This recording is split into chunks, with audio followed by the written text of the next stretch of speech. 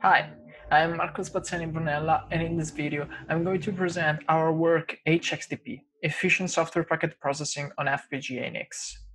This has been a joint work among different institutions ranging from industry to academia. And the background of this work is that network packet processing is ubiquitous. Just think about 5G deployments and data center networks. Network processing is typically done on commodity servers with general-purpose CPUs, which are facing a starvation in their underlying scaling laws. So the tendency is to save CPU clock cycles for tasks that can be done really elsewhere, thus pushing network processing to dedicated network accelerators, which vary in size, power requirements, and the underlying technology. And FPGAs have been targeted as a candidate technology for such network accelerators due to their reprogrammability features and the opportunity to combine different building blocks to create more complex network functions. And FPGAs are also being deployed inside data center servers as machine learning accelerators and in 5G radio access networks. However, the problem with FPGA-based NICs is that to implement even a simple network function, we need to iterate many times through code, simulation, and synthesis before getting the bitstream that implements our network function. This is a tedious process which requires a lot of hardware expertise. And to overcome this limitation, the research community has divided into two branches.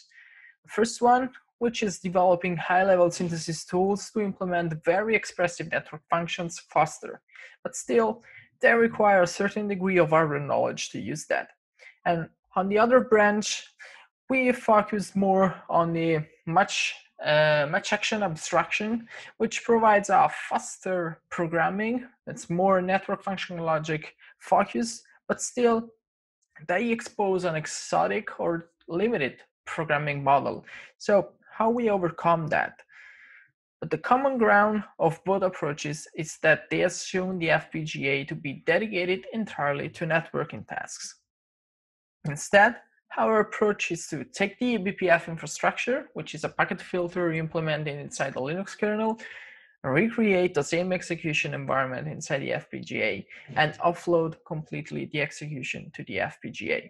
And before diving deep into our architecture, we need to understand how eBPF works. So what is eBPF?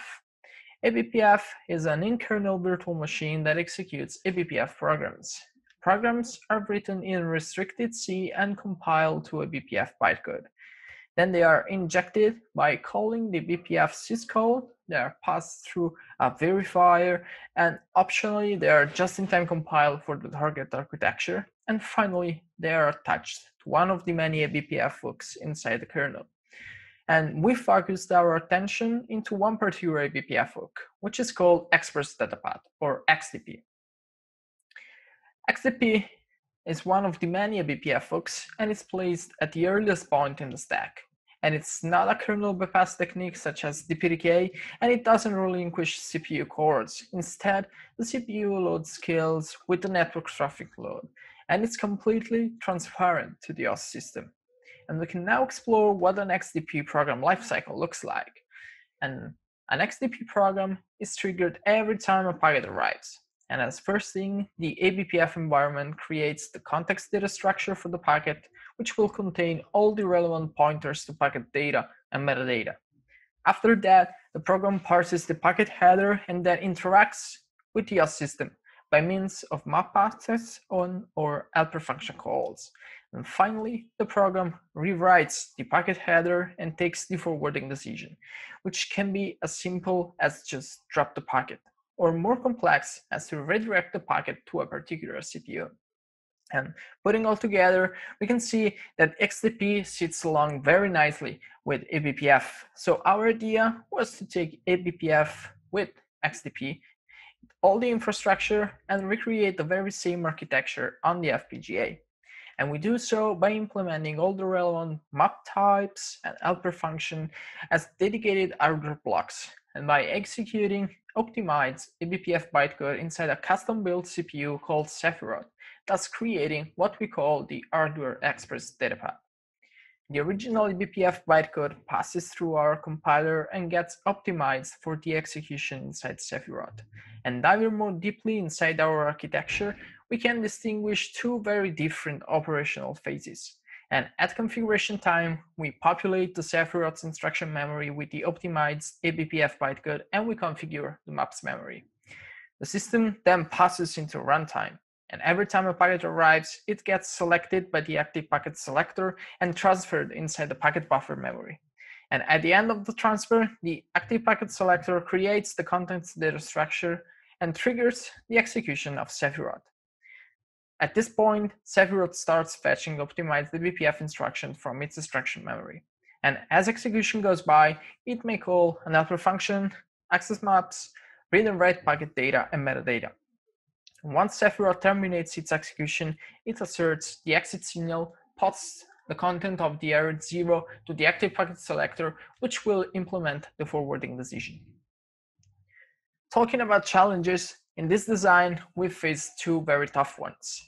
The first one is that hXDP occupancy must be small, so that a designer can fit multiple accelerators on the FPGA. And the most complex one, which was to get the hXDP performance comparable to the ones of an x86 CPU core. This was particularly hard since we are clocked at a frequency which is at least 10 times lower than what is an x86 CPU. And for the first challenge, we assumed that the FPGA was also used for other hardware accelerators. And this forced us to keep the hardware simple by adapting the instruction set architecture to the hardware design. For example, a superscalar approach for the eBPF executor would have been too resource hungry, so we opted for a very long instruction word CPU, moving the instruction level parallelism extraction complexity from the hardware to the software, and we brilliantly achieved that. In fact, we managed to keep hXDP resource utilization low, occupying less than 10% of the overall logic on net FPGA SUMI, running at 156.25 MHz, which is the line rate frequency of its internal data path. Making hXDP fast enough was the particular pain point of this work, since an x86 CPU and an FPGA are two very different domains. In fact, while an x86 CPU is tweaked for sequential speculative execution, an FPGA is well suited for massively parallel execution. So how we managed to fill this gap? We attacked the problem at three levels. Firstly, we execute the BPF bytecode inside a specialized VLAW core so that all the complexity of code parallelization is demanded to our compiler. For the hardware design, we followed simple design principles, such as a short pipeline stages, 4 parallel execution lanes for the eBPF code, and a constant 1 clock cycle latency for each of the operations that can be performed inside hXDP. At the code level, which is where we put so much effort, we extended the eBPF instruction set architecture to support our custom instructions, and we safely removed unnecessary instructions from the code, since we could provide that functionality directly in hardware. And to illustrate code optimization, we will use a simple eBPF program which simply tracks UDP connections. Here on the left, we have the restricted C of the UDP firewall, while on the right, the relevant eBPF bytecode. Here, to initialize data structures which are going to be pushed in the eBPF stack, LLVM uses R4 to zero-write the relevant location. But in our case, providing an already zeroed stack is trivial to do in hardware. Thus, we remove these 4 instructions from execution. Here, the argument of the conditional statement gets compiled as 2 different instructions. But we can simply create a new class of instructions that support also the immediate operand along with the source register, thus merging the 2 instructions into one. And again, this is trivial to implement in hardware and to recognize at optimization time. Another recurrent pattern in eBPF programs is the boundary check on the packet header. Also, this can be safely implemented in hardware, thus saving this costly branch instruction. Also, Many applications need to access the source and destination MAC addresses inside the Ethernet frame. Unfortunately, eBPF does not provide a 6-byte load and store and translates those memory accesses into inefficient sequences of 2 bytes load and stores. We were able to extend the instruction set architecture by encoding 3 new instructions, which sit along very nicely with the other load and store instructions which are available. Another important extension was to embed the forwarding decision inside the exit instruction, rather than to store it into register 0 and then exiting. This, other than reducing the instruction count, allows the compressed exit to be detected at the very first stage of the Sephiroth's pipeline, just saving the other 3 clock cycles. We can now discuss the performance of all these single optimizations. In fact, we have run a detailed analysis of the single optimizations on all the Linux kernel examples. And as depicted in the graph, by removing boundary checks, introducing 3 operands instruction, and 6-byte load and stores, provides a significant boost in instruction reduction. By putting all the optimizations together, we have evaluated the impact on the original eBPF bytecode by taking the original length, applying all the optimization, parallelize the code, and finally obtaining the very long instruction words which are optimized and parallelized. By analyzing the instruction level parallelism and comparing the results with the performance of the x86 just-in-time compiler, we can state that the x86 just-in-time compiler mostly expands code, while all our optimization decreased significantly the resulting VLAW bytecode. In fact, we achieve a 2.31 average instruction per clock across all the examples, which is comparable to the one that an x86 CPU core achieves at runtime. And if you're interested more, I invite you to read more in the paper. We then tested our entire system by first running throughput micro benchmarks. Performance here is measured in million packets per second, and traffic is UDP minimum packet size. And the traffic is generated at 40 gigabit per second. And as you can see from the first 2 graphs from the left, we are always able to outperform an x86 CPU core running at 3.7 gigahertz, which is quite astonishing for a simple VLAW core running at a frequency which is 20 times lower.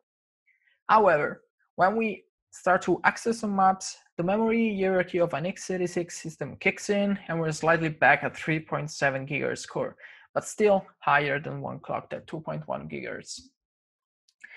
We then tested the Linux kernel example, and as showed in the graph, we are able to achieve the same performance of an x86 core clocked at 2.1 GHz for programs that do not require intense interaction with the OS, such as maps accesses and helper function calls.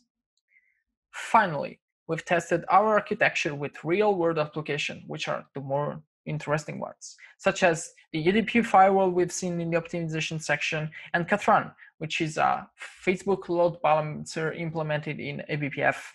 And also here, we are able to outperform an x86 core running at 2.1 GHz.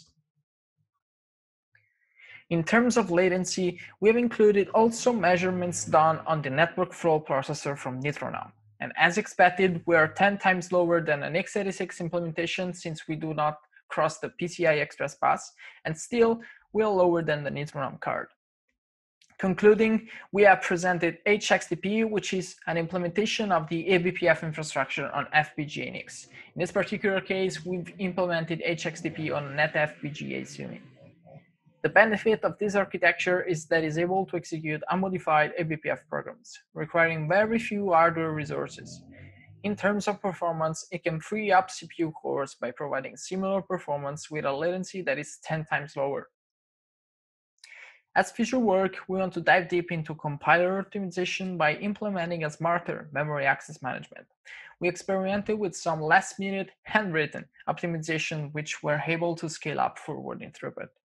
Also, most XDP programs require packet parsing, which is a task that can be safely demanded to a dedicated hardware block, thus removing other precious instructions from the execution.